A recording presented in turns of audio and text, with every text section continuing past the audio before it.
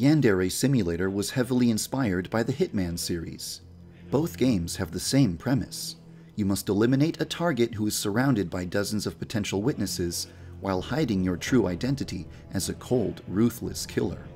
You can be stealthy and make it look like an accident. You can go loud and murder everyone who gets in your way, or anything in between. Of course, there are numerous differences between Hitman and Yandere Sim. In Hitman, you travel to a different location for every mission. You have no reputation. You're a completely anonymous stranger wherever you go. In Yandere Sim, you visit the same location every day.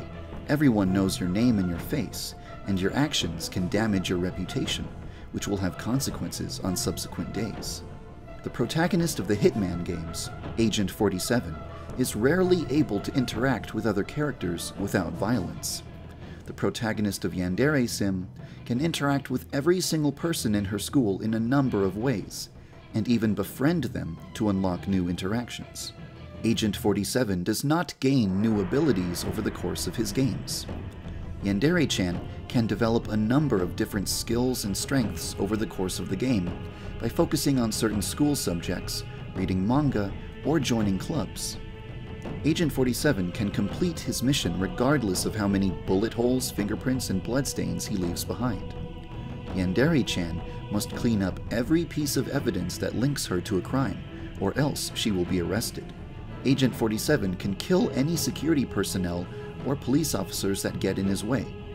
Yandere-chan is no match for the police or her school's authority figures, and being caught by the police will result in a game over. Agent 47 must kill all of his targets. Yandere-chan will have the ability to eliminate her rivals without shedding a single drop of blood.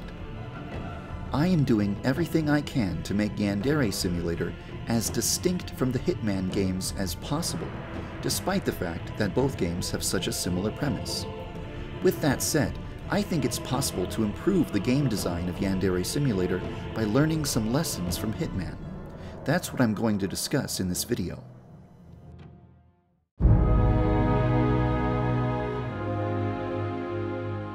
In some of the Hitman games, Agent 47 gets to decide which items he's going to bring with him on missions. This is a sensible addition to Yandere Simulator. After all, Yandere-chan begins the day in her home, where she would logically have access to anything that would be found in an average house, such as a kitchen knife or rat poison.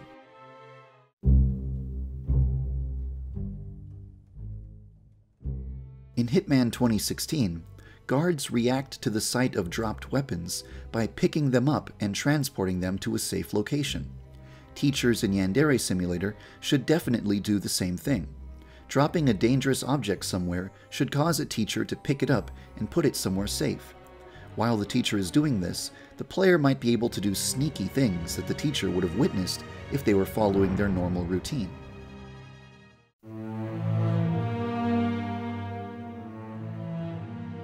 In Hitman 2016, there are guards positioned at the entrance of the game's environments. This reminded me that Japanese high schools usually have a teacher positioned near the school's gate. This teacher has the responsibility of closing and opening the school gate when it's time for school to begin or end. This teacher is an important addition to the game because they will prevent you from going on a killing spree without consequence right in the front of the school.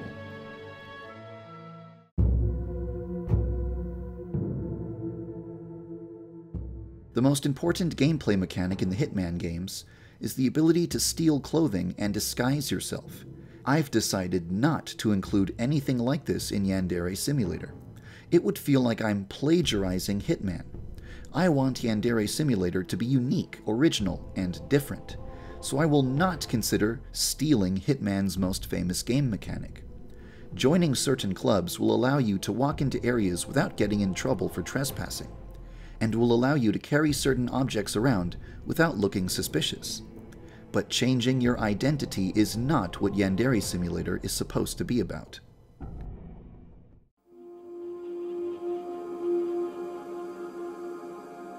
Hitman 2016 is an episodic game, meaning that new missions will be released over time. The game launched with 2 training missions and 1 real mission. Despite the fact that the game only has 1 real mission, I've put over 20 hours into the game so far. One of the reasons that this game has been able to hold my interest for so long is because of the challenges. I became addicted to hunting down and completing each challenge. Even before the latest Hitman game was announced, I was already planning to add something similar to Yandere-Sim. I hope to give Yandere Simulator dozens of challenges that will add tons of replay value to the game.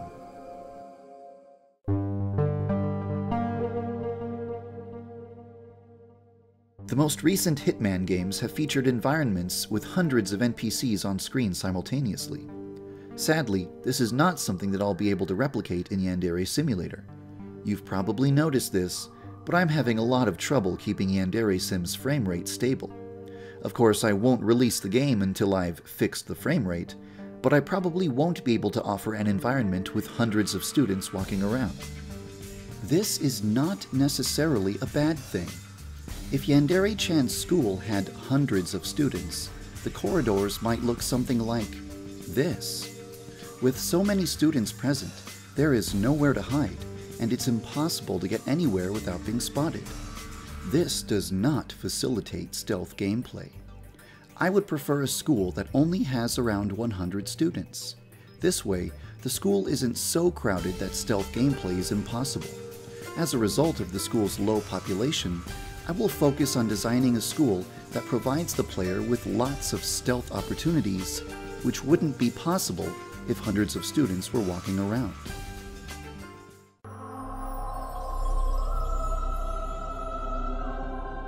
In some of the Hitman games, you can throw a coin to distract a guard. I'd like Yandere-chan to have the ability to do something similar, but I don't want to rip off Hitman. So here's my idea. One of Yandere-chan's signature traits is her ability to laugh psychotically. However, I think that her laughter should have more utility. If Yandere-chan giggles, I think that other students should get curious and walk over to investigate the source of the sound. Imagine this. You are all alone in an empty school corridor. Suddenly, you hear a sound. Is that laughter? It sounds like it's coming from around the next corner. Will you take a look?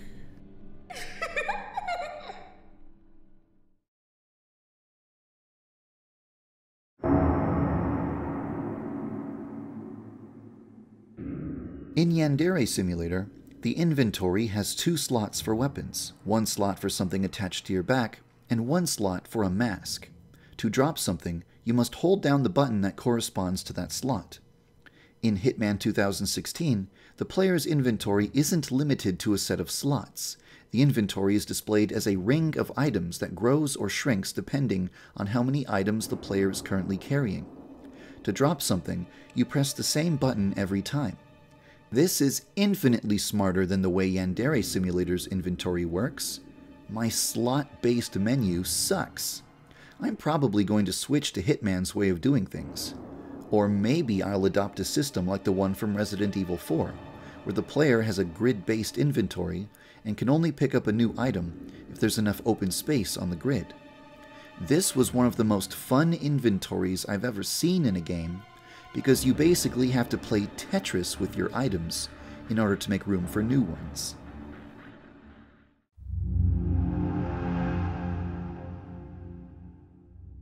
Outside of story missions, Hitman 2016 offers the player 2 other types of missions: contracts and escalations.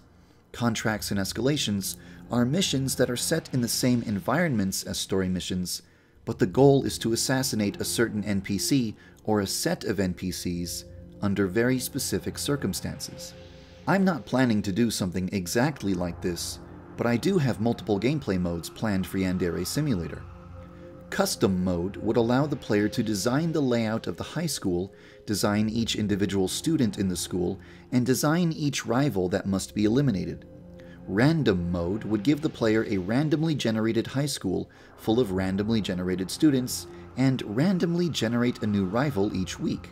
Between allowing the player to design their own high school or providing the player with an infinite supply of randomly generated high schools, I hope that Yandere Simulator will have just as much replay value, or even more replay value, than a Hitman game.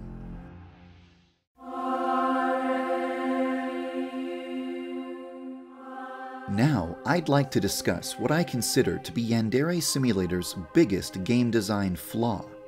Most of the elimination methods currently available in the game require the player to have knowledge of exactly when and where they need to stand, what item they need to have equipped, and what skills they require in order to pull off a certain execution.